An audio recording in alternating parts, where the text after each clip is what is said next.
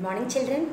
Yes, our lesson is about respiration in organisms, isn't it? So we have learnt about what is respiration. What is respiration, children? It is the process of obtaining energy by oxidation of food. In the respiration process, what does it takes place? In the respiration process, it takes place in the presence of oxygen. Respiration process normally takes place in the presence of oxygen in animals, isn't it? In the presence of oxygen. And due to the oxygen, intake of oxygen, what happens? Breakdown of food takes place. Breakdown of food. Breakdown of food takes place. That is complete breakdown of food, that is glucose. Formation of food takes place. And what is released? Certain amount of energy is released. Amount of energy is released during the breakdown of food from larger particles to smaller particles, and absorption of the useful food into the body cells, and waste is released out through the excretory process. So this all takes place through the respiration process. That is, respiration process takes place in the presence of oxygen. So in absence of oxygen also it takes place.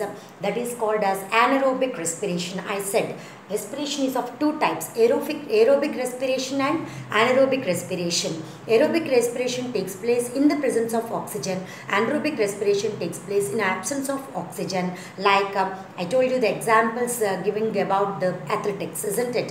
And heavy weightlifters, they develop the muscle cramps and after fast running, or the heavy exercise. What do they use? They need more and more oxygen to do so. So they use the oxygen that is present in their muscles. Okay. So, but the supply of oxygen that is produced becomes insufficient for them. So to meet the requirement of the extra energy, the cells start respiring in the absence of oxygen, that is through the muscles. The lactic acid is produced in the place of oxygen. Generally, during respiration process, oxygen is being released. That is the glucose plus oxygen in the presence of the energy. It gives rise to carbon dioxide and water. Whereas during the process of in the absence of oxygen, muscles, the food is in the absence of oxygen, it gives rise to alcohol and carbon dioxide with less amount of energy. Okay, children. So that is about the respiration process. So the respiration process, the food molecules are complete in aerobic respiration. The food molecules are completely broken down into the carbon dioxide, water, and releasing amount of energy. So carbon dioxide used oxygen and released carbon dioxide in the presence of oxygen. In absence of oxygen, what does it takes place? In absence of oxygen, food molecules are partially broken down into alcohol. Here the food is broken down into alcohol in the presence of, in absence of oxygen. In absence of oxygen. Okay, alcohol plus carbon dioxide is again released with little amount of energy. Here also the energy is released. So here the food is, what happens, the glucose that is formed, that is food, it takes the oxygen in the presence of oxygen, that is in the presence of oxygen, or the energy that is formed, it gives rise to carbon dioxide, water, and more energy. Carbon dioxide, water, and energy. Is it clear, children? So that is in the presence of oxygen. In the presence of oxygen. Okay.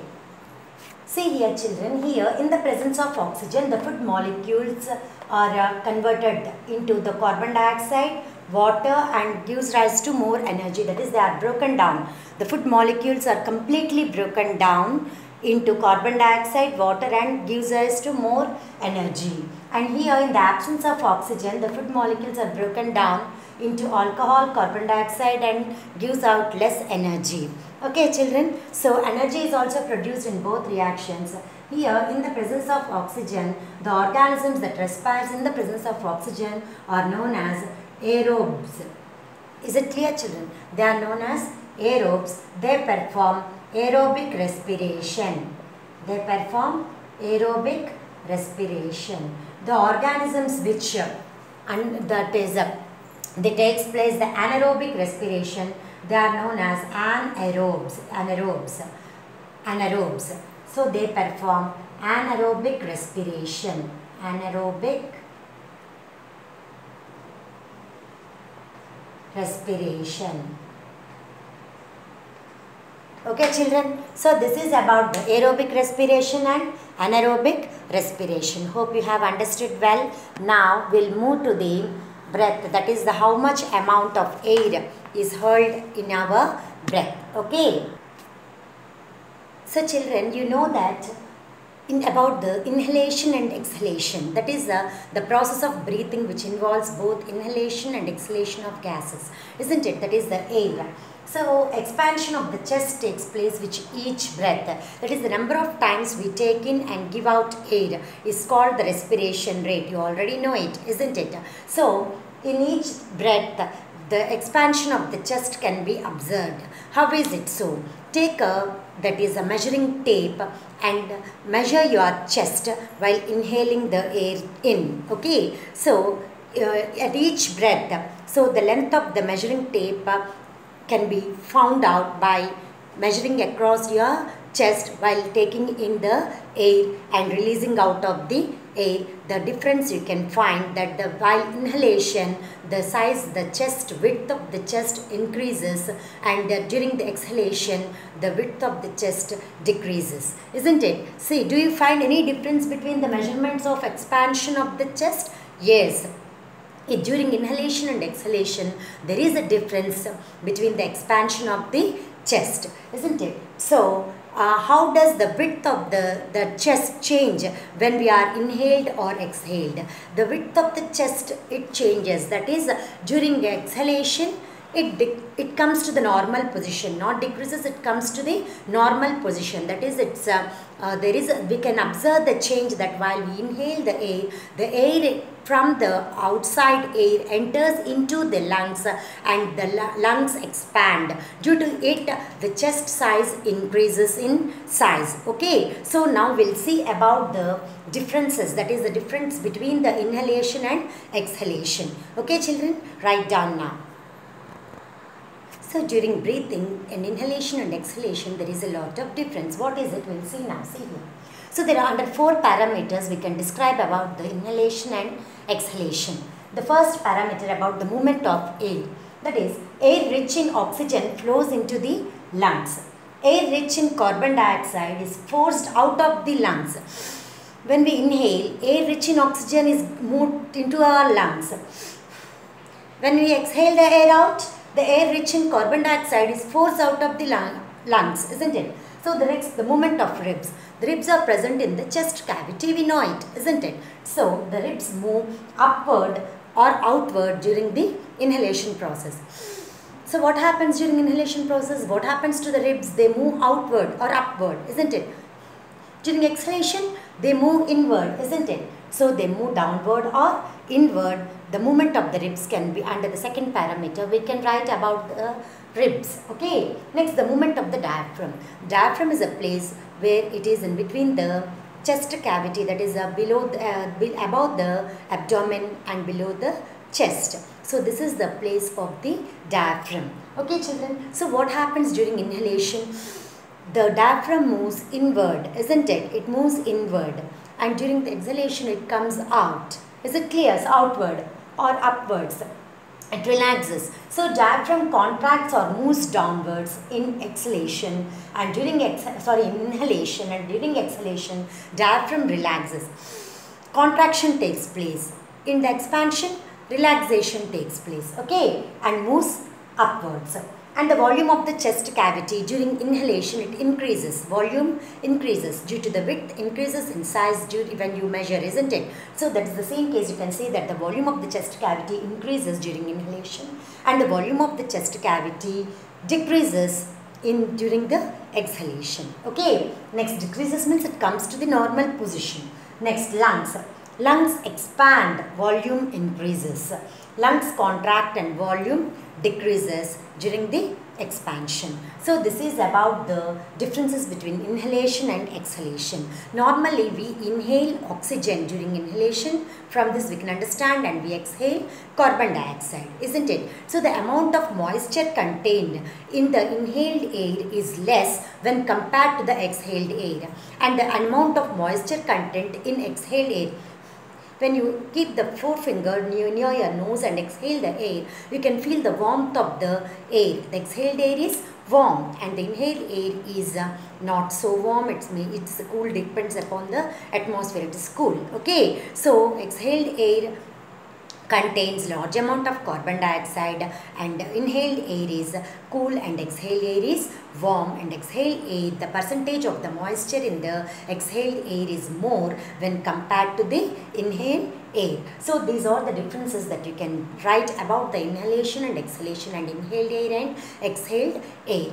Now we'll see about how much air in your breath is.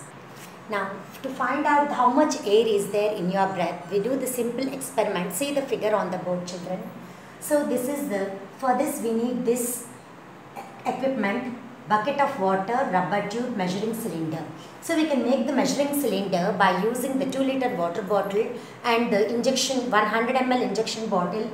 With that, you take 100 ml of water in the injection bottle and pour water into this water bottle, that is of 2 liters water bottle, by marking the readings of 100 ml, 200 ml, 300 and so on up to 2 liters. Okay children, so the water is completely filled in the measuring cylinder. So the bottle is made as measuring cylinder and it is inverted into the bucket of water first. And what you do after then, you should take a rubber tube, and one end of the rubber tube is inserted into the mouth of the measuring cylinder. Okay, and the other end you should hold in your hand and release the air, blow out the air in a single breath. While blowing out of the air, you should see that you do not inhale the air in. Okay, so blow out the air at a time into the measuring cylinder. So when you blow out the air, while doing this, you should see that no air bubbles are formed inside the bottle, and you will see that the air occupies the space inside the bottle, and the amount of some of the water will be moved down. So this result, the amount of the water that moves down is can be observed that the difference in this, the amount of water that is moved down is measured in the measuring cylinder, by which we can know the water in the bottle and the amount of water after the measurement, so that we can find the amount of how much air did you breath out. So in your breath it is there, you can find out easily. This is how you can find out how much air is there in your breath. That is, the air will be collected in the measuring cylinder. As a result, the water level in the cylinder will fall down. It falls down. The water level falls down, isn't it? So in the reduction in the water level is equal to the air in your breath. So here we can understand that the reduction in the water level is the indication of air in our breath. Is it clear, children? So this is about the measurement of air in our breath. So now we can understand how much air we able to exhale in a single breath. The amount of air is not same for all the pupils that they exhale. It is not same. It may differ from person to person. Okay children, hope you have understood this answer. Now write down, draw this diagram and write this answer, experiment neatly in your notes. Aim to find out the air in our breath. Apparatus, all these you have to write, and experiment or the procedure that you followed, you have to write neatly in your notes. That's your work for today. Okay children, hope you have understood the lesson properly, and do the work and complete for the next class. We'll move to the next topic. Okay, thank you.